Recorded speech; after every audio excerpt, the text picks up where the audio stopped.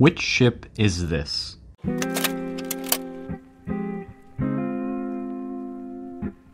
The tall masts, the very prominent four funnels, the sleek hull. If you said Titanic, you're wrong. This is the RMS Olympic, Titanic's sister ship. She was a near identical replica of Titanic with just a few altering accommodations. For instance, she had an open promenade deck, while Titanic had an enclosed one. Olympic had a deck wing connected to the ship, while Titanic's faced more out to the sides. Even the interiors were vastly the same.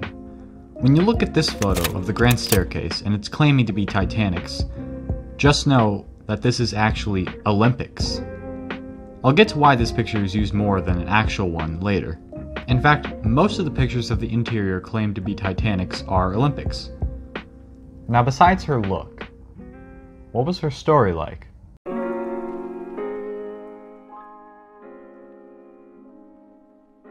The day is June 7th, 1906. The largest ship in the world, the RMS Lusitania, has just been launched. She was a staggering 787 feet long. To put that into comparison, the ship before her, who held the record, the Empress of Scotland, was only 677 feet long. The Lusitania was not only the largest, but was also the fastest. The SS Kaiser Wilhelm de Gross held the record before her with a speed of 22 knots, 25 miles per hour. It doesn't seem that fast, but in 1906, that was speed at its finest. Why am I talking about this ship? The Lusitania was made by the company Cunard Line, and the rival company White Star Line noted that their rival had just made the largest ship in the world, and they wanted in. So the chairman of the company, J. Bruce Ismay, conceived the idea of 3 new revolutionary liners of the sea. He knew he could not make a faster liner, for it would either end in a draw or be too much money to even attempt to beat it. So he knew the competing edge would be size. And later, on December 15, 1908, the keel for the newly named White Star liner Olympic was laid in Harland and Wolff shipyard. Beside her, on March 31, 1909, the keel for the Titanic was laid. The two were built essentially side by side. Finally, the day is October 20th, 1910, and the RMS Olympic is launched. Everyone knew at her launch that she was the largest vessel in the world, and she was. She really was.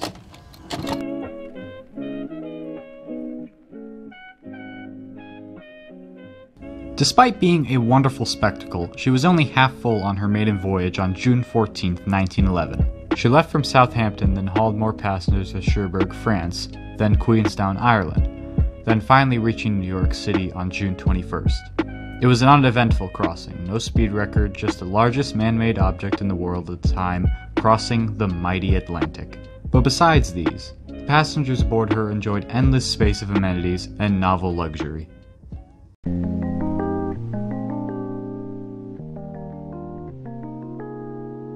On her 5th voyage from Southampton to New York, she was carrying 1,300 passengers just on her way to pick up another 800. In order to go pick up her extra passengers, she needed to go through the Solent, a strait in the United Kingdom. She had to execute a complicated turn. Then the turn was executed and she started accelerating at nearly full speed in the middle of the Solent. At this time, a protected cruiser named HMS Hawke was traveling up the strait and eventually came up beside the Olympic. Olympic turned to starboard. For this caught the Hawke by surprise, for the Hawke was turned into port. Due to Olympic's water displacement, the Hawke was then sucked in by the current, having her bow being smashed into Olympic's stern. The Olympic was fit at that moment, unable to continue her voyage. Thankfully, she didn't sink the Hawke, so no damage was done to humans, just the ships themselves. Every day that was spent fixing her cost money and lost revenue. She would not continue her service for another 6 grueling weeks. The court ruled in favor of the Navy and placed every single blame on the White Star Line. The argument was that the turn of the Olympic plus its speed sucked the Hawke into her wake. Before the Olympic's repairs, her sister the Titanic was launched on May 31, 1911. Repairs and construction was done on both ships side by side. Two looked essentially identical with Titanic's enclosed promenade not built in yet. Thus, both ships look the exact same from a distance. The confusion still leeches onto people today, which is why some have believed in the theory that is just simply called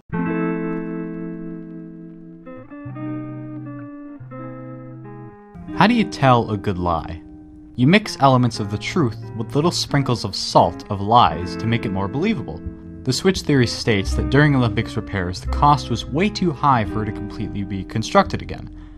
How? It's a flippin' So essentially what they did was they overinsured Titanic, switched the nameplates, then they would make Olympic with Titanic's name go on the regular scheduled crossing, sink it, and since it was overinsured, they would make back all the money they lost from Olympics repairs. A Titanic historian could debunk this theory in just one sentence. The Titanic was not overinsured. It was underinsured. The theory claims that it was done in a weekend, where all they did was add an enclosed promenade to the main exterior, paint on a new nameplate, call it a day. The reason as well, by the way, for the enclosed promenade was because when Olympic was sailing, passengers noted that the water splashed on them when they were walking near the front of the promenade deck, so an enclosed area for suites was added there instead.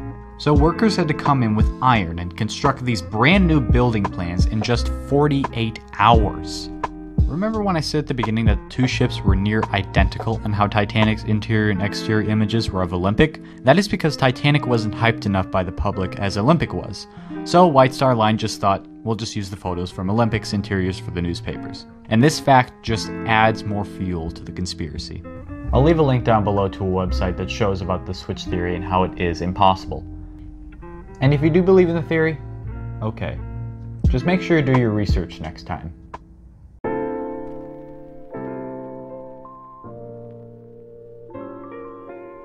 Olympics repairs delayed her sister's maiden voyage, but finally, things were settled on April 10, 1912, when Titanic left Southampton, England and headed to Cherbourg, France, then finally picking up extra passengers in Queenstown, Ireland. She would then sail on to New York City, becoming White Star Line's newest and finest liner. They finally had a two-ship service much like the Lusitania and her sister Mauretania. At the time, Titanic was the largest ship in the world. That would be cut short. On the night of April 14, 1912, Titanic struck an iceberg and was immediately lost, making a revolutionary event in ocean crossing history and a devastating blow for White Star Line once again.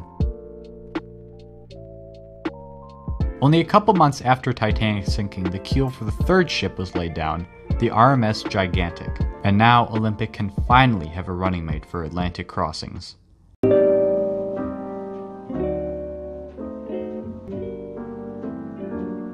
Surprise, Archduke Franz Ferdinand was murdered, and hey look, Germany resented Britain's control of the world's ocean and markets, and hey, they have U-boats now that can sink massive ships.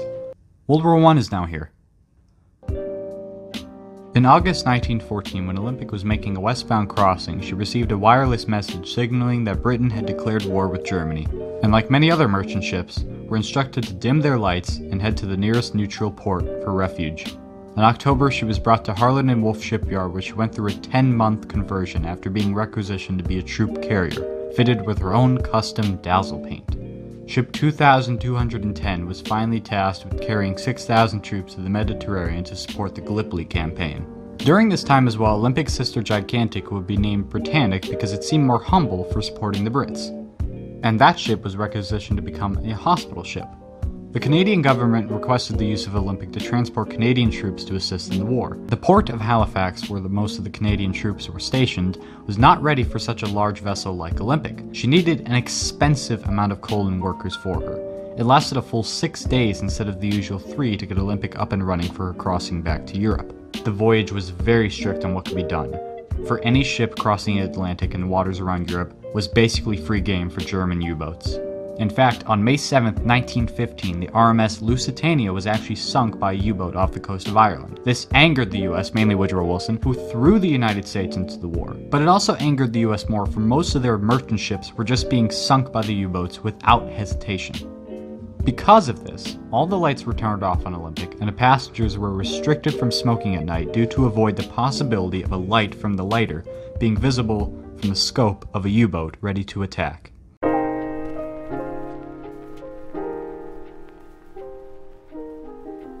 Toward the end of Olympic's first year from carrying troops from Halifax, Britannic was ready to pick up wounded soldiers again. And on the morning of November 21st, 1916, off the island of Kii in Greece, she struck a mine and began quickly sinking. She sank in only 55 minutes with a low but still tragic death toll of 30. The deaths on her were caused by her propellers, as the lifeboats were launched without Captain Charlie Bartlett's permission, and they were sucked in. She was the largest ship sunk in World War I. Tension was now on the rise. If Olympic were to make it out of the war alive, she would have to go back into the transatlantic crossing service without any running mates.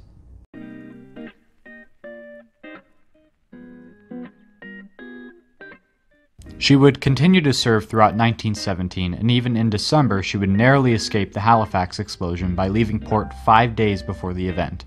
If she had been lost because of the explosion, it would have been a major loss for North America, for they relied on her to getting across. The citizens of Halifax nicknamed her for her actions in the war, Old Reliable, as she would always be there to assist in what she was always meant to do, cross all different kinds of people from one place to the other. In April 1918, Olympic was westbound headed for New York when she was attacked by a U-boat, and by some miracle, the torpedo was a dud, and Olympic narrowly escaped before they were able to load a new torpedo to attempt a second fire. Then, on the return voyage, she was traveling on the English Channel when she spotted an enemy sub, U-103. The 103 was struggling to load a torpedo to fire. She was spotted by Olympic, which turned sharply to starboard and rammed into the sub and sank it.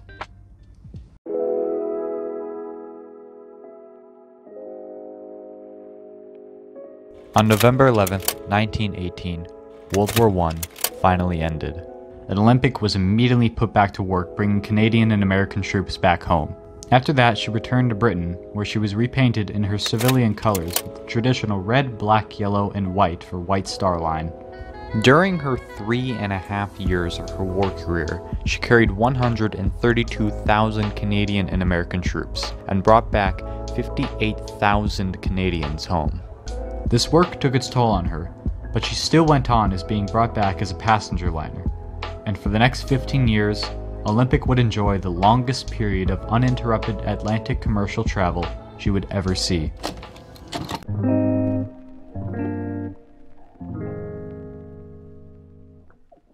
Every new ship that seemed to be built in the 1920s was exceeding what Olympic was trying to do, and the Great Depression did not help her at all. Fewer passengers started boarding her, and the money for the White Star Line dropped drastically.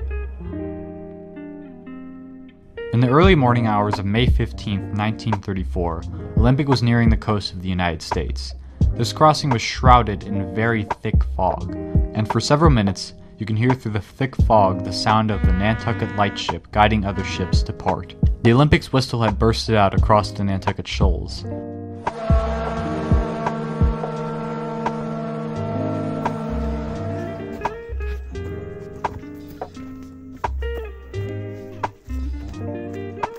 The Nantucket lightship was 600 meters ahead. Olympic stopped her engines, but they knew it was too late. She began slowly drifting through the waters, slowly slowing down. Then her knife-edge bow sliced through the lightship.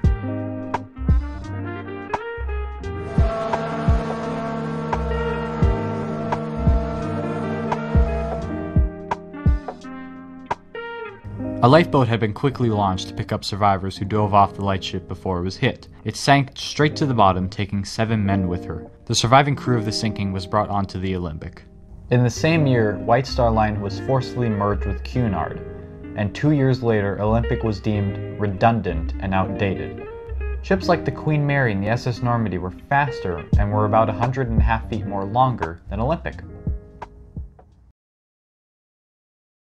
Her interior fittings were sold at an auction, and finally she was sold for scrap. But for her history and legacy, she was given a final send-off.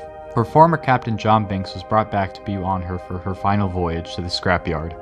In April 1935, with a final career of 24 years in service, Olympic was finally broken up.